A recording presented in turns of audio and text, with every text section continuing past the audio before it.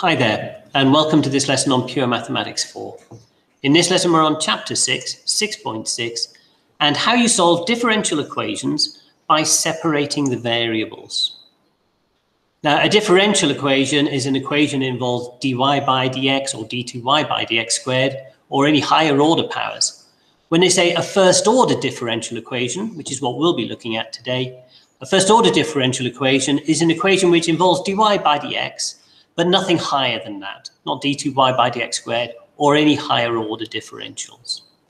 And what we'll be looking at is differential equations of the form dy by dx is equal to some function of x times by some function of y.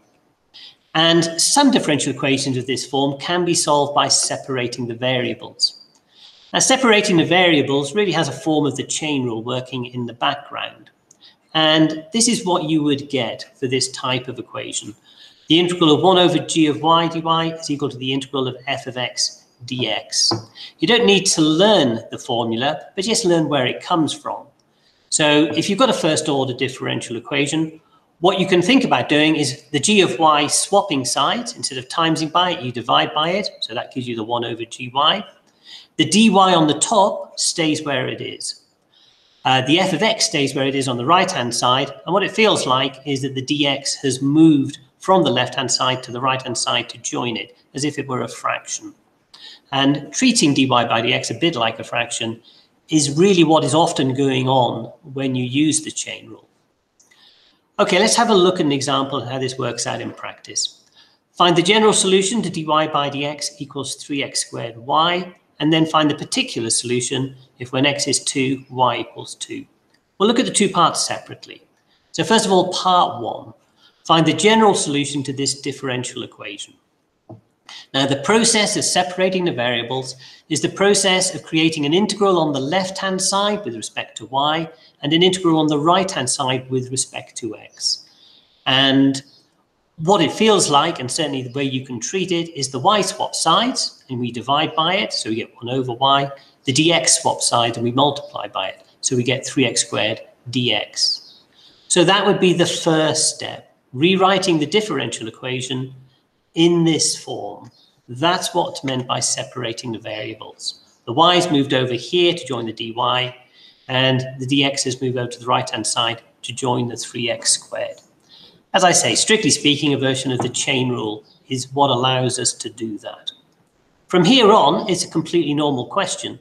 You carry out this integration on the left, and you carry out this integration on the right. I'll let you have a go at doing that. So pause the video, try and finish this, and then come back to me when you're ready. Okay, let's have a look at this.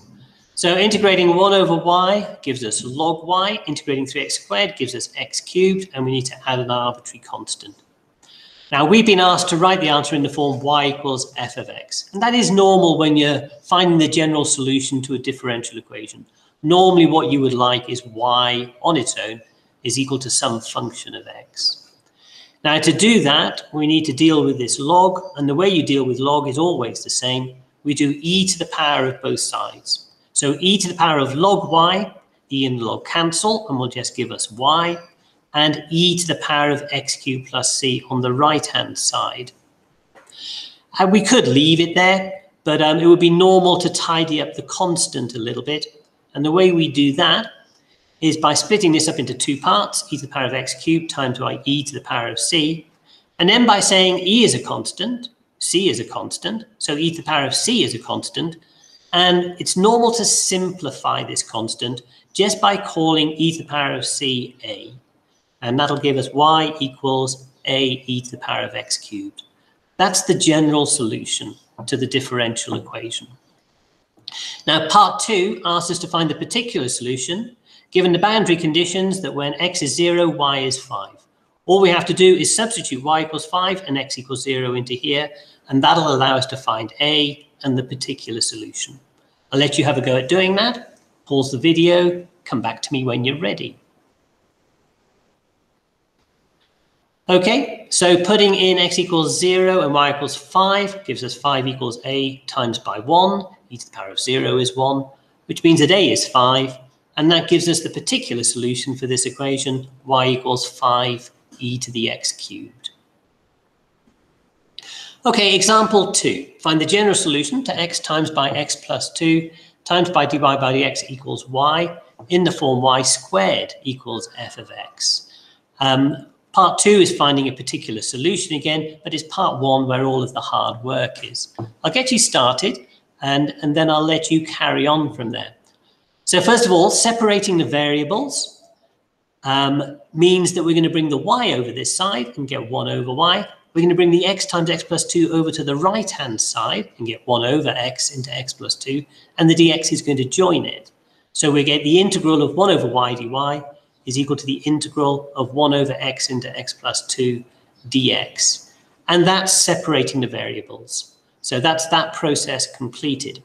Now we need to carry out the two integrations. Integrating the left-hand side is fine. Integrating the right-hand side takes a little bit of work. We've got an algebraic fraction here that we need to split up into partial fractions. So the first thing you're going to have to do is rewrite this as partial fractions, some constant over x plus another constant over x plus 2, and then integrate the answer that you get. Now I'll let you have a go at doing that.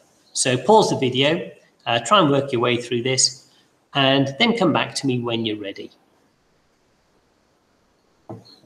Okay, let's have a look. As we said, it's the right-hand side, which is tricky.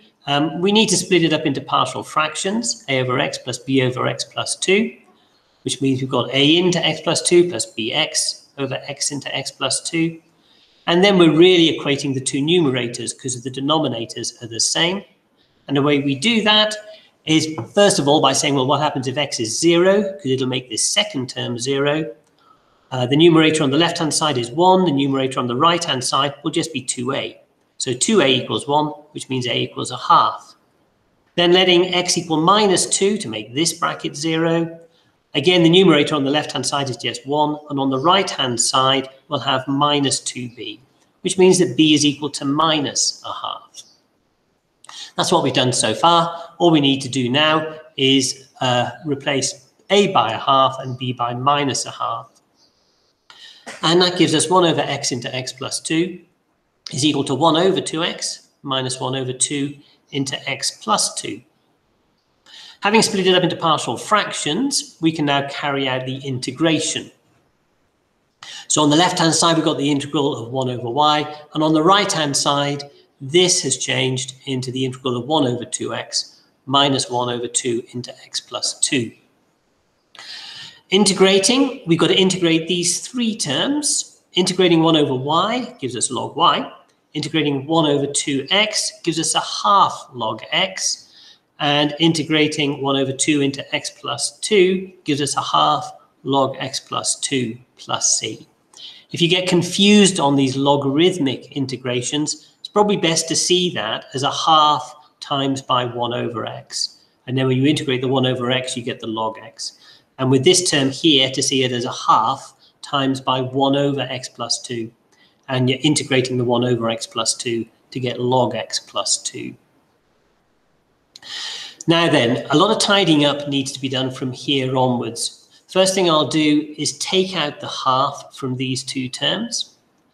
And then the next thing we're going to do is use the rule for doing log a minus log b, which is log a over b. So that'll give us a half log x over x plus 2 plus c. Then we're going to deal with this half here and take that into the logarithm, which will give us log of x over x plus 2 to the power of a half, using the power rule for logarithms. Now this next step seems a little bit strange at first, but the best way to negotiate our way around this constant is to rename it as log a. So c is a constant, log a is a constant. And the reason for doing that is we can then join together these two terms. So we've got log a plus log b, which is the log of a times by b. So these two can be joined together to give us the log of a times by x over x plus 2 to the power of a half. And the reason for doing all of that is now we've got the log of something on the left-hand side and the log of something on the right-hand side, which means we can do inverse logarithm of both sides, or e to the power of both sides. And that'll give us y equals a into x over x plus 2 to the power of a half.